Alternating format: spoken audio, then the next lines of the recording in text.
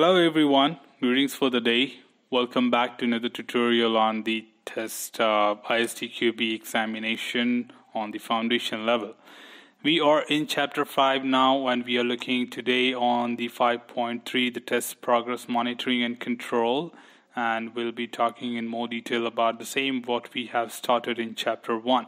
So specifically speaking about the test progress monitoring and control at K1 level here, that we know the process of the test monitoring, which is generally called as the measuring of the progress on the project, that if the things are going as per the schedule or the plan what we have defined and these activities are being performed, if there is a deviation, we would require a control action to be implemented to overcome those barriers and deviations during the execution.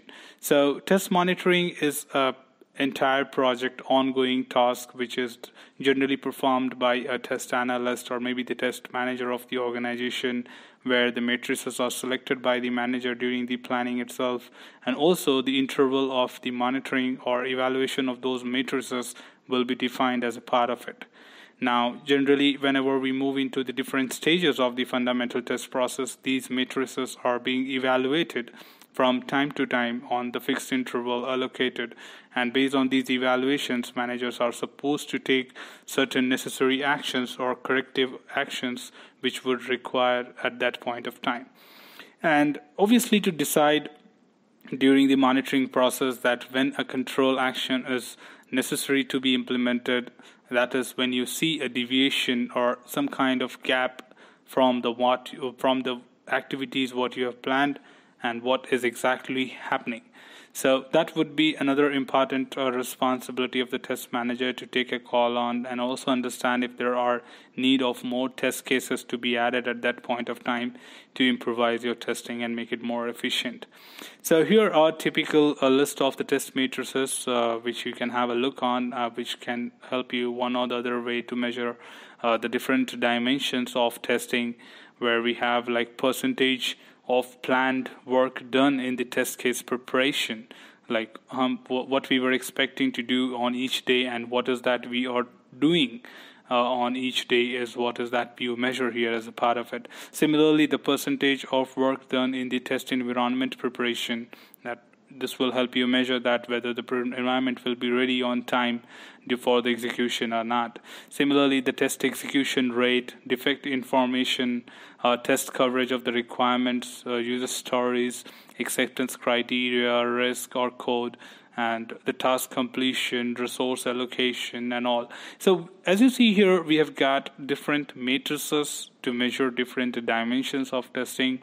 It is just not limited to the coverage test or something. We have matrix for the activities, we have matrix for risk, we have matrix for test, we have matrix for defects, confidence, and anything else what you can think about. So any such thing what you perform as a part of the process can be measured and tracked with help of matrices.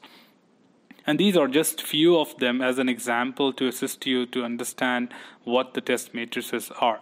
But beyond that, obviously in test manager advanced level, you will be looking at all the possible matrices what you can really have to measure your entire process. So right now your understanding is limited to these matrices for just to get a question on that, like what could be one of the metrics to measure a certain entity like this, and they can ask you a straightforward question on this.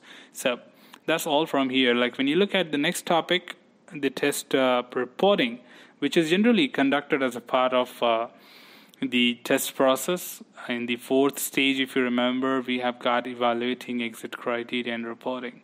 So in the previous tutorial, we already dealt with entry and exit criteria. Now we are talking about the reporting, where test reporting generally means preparing the test summary report, which is again a responsibility of the test manager, who writes it at the end of sign off. Like when you say once the exit criteria is evaluated and you have finally concluded your testing activities and you have said we are stopping testing, then the last activity what a test manager performs is writing the test summary report, which is generally containing all the major activities conducted towards achieving the goal of testing.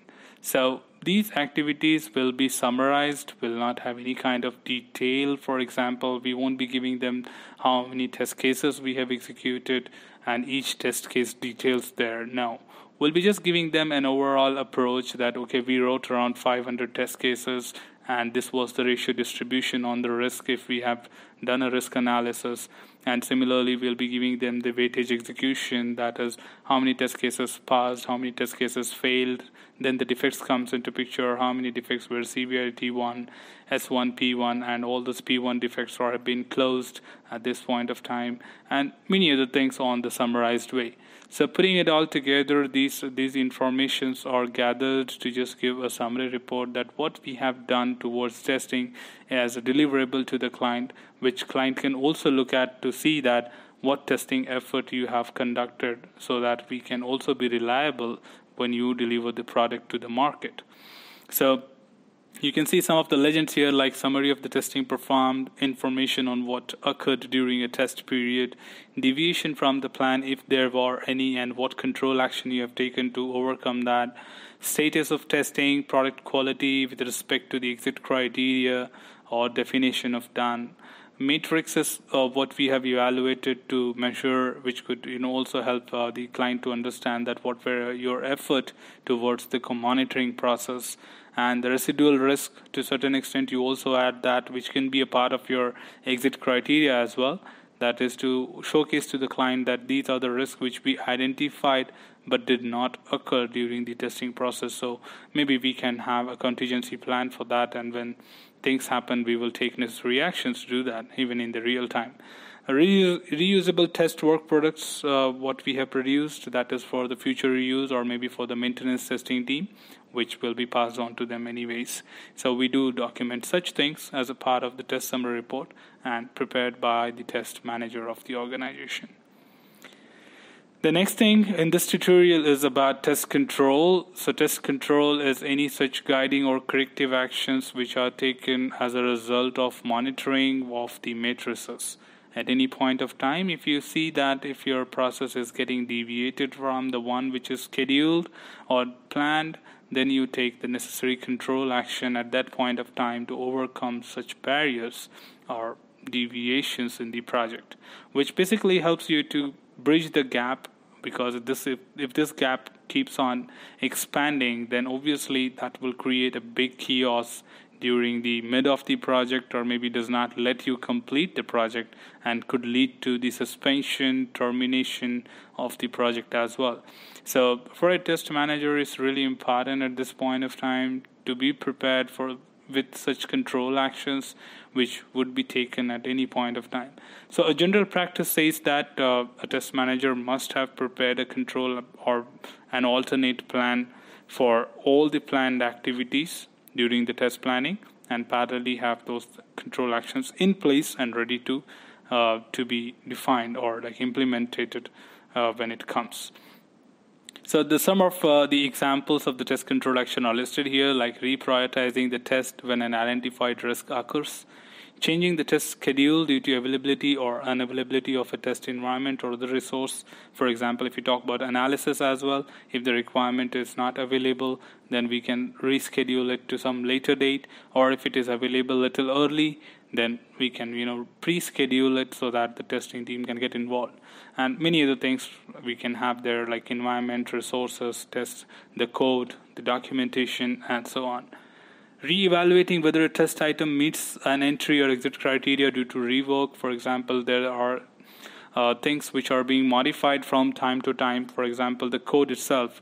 So when it is modified, we do cross-check with the entry criteria that now, after these modifications, does it meet the entry criteria, though you would have already evaluated the entry criteria, and after evaluating, if the code or another component of that changes, then you re-evaluate such things as a part of control action to make sure that we do not lead into a big issue tomorrow. So things are there which we can plan, and for each plan activity we create a control action which could basically prepare us with a backup plan or a control or corrective action which would lead or help us to avoid such deviations in the project and do execution smoothly and deliver it on time. So that's all from this tutorial. We have been through some of the basic concepts of the monitoring and control. We'll be looking ahead to go with more details on the other topics of this chapter in the upcoming tutorials. So stay tuned for more updates and obviously the tutorials on the chapter 5. So till then, keep watching and keep learning. This is all for now. We have more videos coming up on the upcoming tutorials and also on the upcoming chapters of this tutorial. So stay tuned for more videos. Do hit the bell icon for getting notified about the latest videos. And in case you have not subscribed to the channel, please do subscribe as early as possible, because we'll be having more videos about technologies and testing coming up back after this, right after this. So stay tuned and till then, enjoy learning. Happy learning. Take care.